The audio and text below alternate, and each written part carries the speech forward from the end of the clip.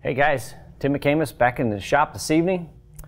Well, we're smack dab in the middle of this quarantine, stay-at-home bullshit, so it's a good time for you to get your fat ass off the couch and go out in the shop and look at this race car that's sitting there, because I know you guys aren't working on it. So it's a race car. There's always something that needs to be done on it. So why don't you check it out, look it over, see some things that could be improved, and maybe when the season gets fired back up, you'll be all set to go. One thing I want to talk to you about, and this is something I want you to look at on your current car, is fire bottles and fire safety. So we've done a lot of videos on this, on different things that pertain to this and just different service items and stuff. So this is one of the most it's a very common actuating cable for the fire system. Most of these fire systems are pulled to activate, so you have to pull this cable to set things in motion. So the way this system works is you can have one of these cables hooked to, let's say you got a 20-pound system, you got two 10-pound bottles in the car. You can have one cable hooked to a master bottle, and then when you actuate that, that will use pressure from that bottle to fire the other bottle, so that you've got the full 20 pounds of fire system flowing through the 1/4-inch line. Okay, so you could have one or two of these cables. Like I said, this is a standard piece that comes with almost every kit, and it doesn't matter who the manufacturer is, they're all of about the same quality, which is shit, okay? These are not that great of cables. I mean, they don't have any kind of lining in them, so they've just got this small wire that is gonna go under the head of that bottle. It's gonna pierce that seal in there. So this wire, basically what's going to happen is there's a spring-loaded piercing rod in the top of that head, and this wire is going to go under that, so the spring load on top of it's going to hold this back, and when you zip this out of the way, that spring's going to push that point down and poke that seal, which is going to release the pressurized fire retardant out of the bottle, okay? So then, like I said, if you do have one cable, it's going to start the other bottle in motion too, so that you get the full 20 pounds of system flowing. So, like I said, these cables they're not great, but it's the only thing you can use because it's the only thing that fits in there. I would say probably most of you have not ever had to set your fire system off. You've never had to use this. So hopefully you never have to, but I'm gonna say the majority of you have never used this system. So these things set in the cars, and humidity and things change, and we've got another really good video on just servicing these cables, which is pulling this out and Scotch-Briting this wire down and lubing this back up so that it moves nice and free. Because, you know, right now, even here, it moves fairly free, even though it's coiled up like this, but it doesn't have any spring load on this, okay? So there's no tension on it, dragging it. It's just floating through this coiled cable. So if I were to stretch this out straight, it would be real easy to slide in there, but once you pinch it under that spring tension, it becomes a lot harder to move. So this is not that easy to slide out, especially if you have two of them. One of the things that we've always been adamant about is the placement of this, okay? You know, a lot of these so-called name chassis builder guys, you know, they put this in a place that, in my opinion, is absurd. For instance, this is a pull cable, and this is meant to be pulled, okay? So it's meant to hook your fingers in here and pull it back out to actuate it. All right,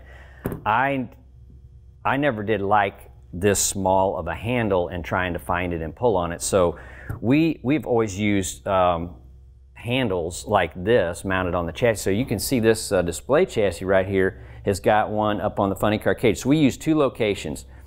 This was our original location right up here on the front tube of the funny car cage. So you can slide your hand up and slide it right behind there and push it forward and actuate these. So you got leverage. You know, you got a lot of leverage on this handle because your pivot and your mounting points for the cables are going to be right here. After that, I moved it down onto the double frame rail because I've been in these cars a lot, and I made a lot of runs, and like a lot of you guys, I never had to set my fire system off. Okay, so I was fortunate enough that I didn't have a bad enough issue that the car was on fire and I needed to use this.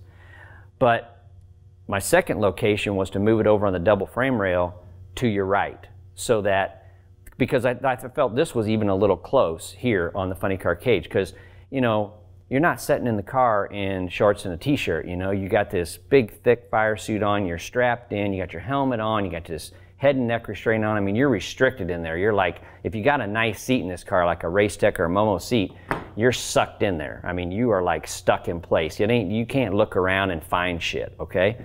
So we always put this easy to get to, and that's why I moved it, because I thought this was a little tight, especially for bigger drivers, wider shoulders.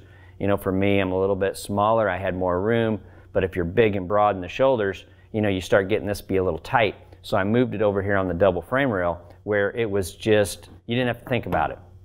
You need the fire system, you just lay your hand over on the double frame rail, push it forward, and you're gonna hit this handle. You're just gonna smack it forward and pull these two cables, or one cable, whichever system you've got, and set that fire system up. So I look at these other cars and I see a lot of these things that are mounted like they're put out of the way. They're like, it's like, okay, we need to get this thing out of the way because we're working on the car, we don't want it in our way. So they put it in the most obscure way, in the place that I don't even understand it. I absolutely would cut it out of the car and move it, because, and that's what I want you guys to do now. While you got this brake, I want you to go out there and look and see where this is at. I want you to get in the car, put your fire suit on, strap in, put the helmet on, put your hand on the wheel, and close your eyes and try to find this thing, okay? A lot of them are mounted over here, okay? So like we got your funny car cage tube comes around here. This thing's mounted over here, all right? So a couple things that are fucked up about that. Number one, you got to find it, okay? Now, when you need it, shit ain't going good, okay? I mean, shit's on fire, windows are melting out, the car's full of smoke, it's full of black smoke because the Lexan's burning, and you're still moving, you might be upside down, you might be rolling, you might be doing a lot. It's a bad situation when you need to use this, okay? You ain't sitting there with a Slurpee looking around and trying to find this thing, okay? There's a lot of bad shit going on. So you've then got to find this thing, all right? Now, this little red piece of shit here is over here kind of to your right and back here. You've got to then kind of hook it like this, and now, unnaturally, you have to pull it forward like this. Ain't the way these are supposed to be used, okay? This is supposed to be pulled towards you wherever you're at, so it needs to be here where you can pull it, and not over here where you got to go on some kind of scavenger hunt to find this thing, okay? So if this sumbitch is mounted over here or up in the roof or some bullshit, number one, get in that car, put all that shit on, strap yourself in, close your eyes, and try to find it, okay? That's even gonna be simple. Now, think about yourself crashing past the finish line, or you blow up an engine in the lights and the thing's on fire, it's burning the windshield out of it, car's full of smoke, you're trying to find the parachutes, and you're trying to find this little red plastic handle, okay? That ain't the time to be trying to figure out where this is at, and trying to get your ass around here like this and trying to pull it forward. So I'm gonna tell you, while you got this brake, figure out where this is at, because practice finding it, know where it's at, and if it's in a jacked up spot, move it, okay? These cables are raw on the end. They come, this is a 6-footer here, they come in 10 and 15-foot lengths. They're cheap, so it requires a tab here to mount it, all right? It's nothing to do. So if yours is in a fucked up spot, move it, okay? Find your buddy that knows how to TIG weld or something. Don't even take the other tab off. Just get a cable, call us, we got 15-foot cables in stock.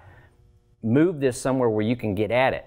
And then practice knowing where it's at, okay?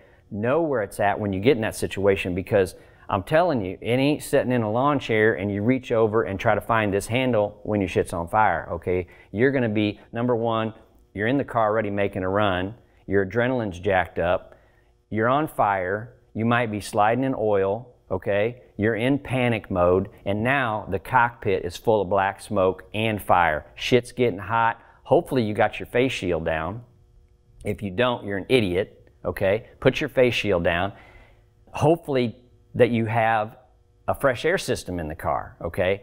Any of you guys that are running these cars, I don't care what class it is, I think you should have a fresh air system in every car, okay? That's the small bottle over here to the side that puts breathable air in your helmet. When these things start burning and they get hot fast, I mean, you guys are running either methanol or super high octane race gas, that stuff, it gets really hot and really fast, okay? So you don't have time to figure out what's going to happen now, okay? You need to know in advance what's going to go on and where this is at. So you got some time, all right? We're not going to be on the racetrack here for a while, okay? It could be 8 weeks, it could be longer. I mean, nobody knows, okay? But it's going to be enough time for you guys to get something like this fixed. And if yours is mounted in a good spot, you still need to practice where it's at, because it's one of those things that everybody overlooks, and when it's come time to use it, you're not prepared, okay? Being prepared for situations like this makes the difference between you walking away from the car, getting that fire system deployed and getting that thing squished out. A lot of times these fire systems won't put the fire out, but they give you that little bit of time to cool things down and quench the fire so that you can get the car stopped, and hopefully the safety safari's there and they're dousing it with their chemical too. So it's just it's not going to last forever. You know, 20 pounds is going to play out pretty quick. If you know where your fire bottle handle is at and you're comfortable with it and it's been serviced and it's lubed up and it's easy to use, you're already 10 steps ahead of everybody else. If you got a fresh air system in the car and you're using it, you're 100 steps ahead of everybody else, okay? Doesn't matter whether you got a top sportsman car or a super fast bracket car, doesn't matter. These things can happen. A fuel line can get cut, a fitting can break, something can happen, and you're on fire. And if you're out on the racetrack, you're out there by yourself, safety safari's coming at you, but there's a time where you're on your own and you have to save your ass. Don't jack around with it, okay? If it needs to be moved, move it. But sit in there and try to figure out where it's at and hook it and see how much leverage you would have to pull it, okay? Figure out what is easiest for you. And another thing, this little safety pin that comes with it, make sure this is not in there when you're on the racetrack. We see this all the time. We see them clipped, pinned, zip tied, duct taped, everything, so that guys don't accidentally hit them when they're working in the pits. That's fine. That's what this is for. This goes in here. We use a little 1/4-inch pin in this handle. Okay, we're going to pin that in, and then we have a little lanyard on it, and then when you take it out, it loops up and it slides right over the handle here. So when I'm at the track and any of our customers are up on the starting line, I look in their car and I make sure that that pin is looped over this handle. Because if it's not, I'll open their door and do it for them, because you cannot leave the starting line with the fire bottle handle pinned in place. All right, you can't now, much less trying to find the damn handle in the first place. So now you found it and it's got this pin in it. So now you think you're going to pull this pin out and actuate this while you're sliding on your roof on fire? I don't think so. So anyway, we got some time, got a little bit of extra break here. I know everybody wants to be at the racetrack, but can't do that right now. So go out there and look at your car. It's a race car. There's always something broke on the son of a bitch. So go out there and look at it and figure out what needs to be fixed. Check this fire bottle handle out, see where it's at, and see how easy it is for you to get to. Check it out. If you need some help, give us a call. We've got components if you want to change it. We got tabs, we got cables, we got all the shit. If you want to use one of these handles, we got carbon, we got aluminum, we got every kind of handle you can imagine. We got all the brackets that goes with these to mount it. They're super easy to mount. We take this handle off here, put a rod end on it, hook it right here, and you're good to go. So whatever you want, if you need help, call us. We'll go through it with you. Be careful, be safe. Take this time, use it to your advantage. See you later.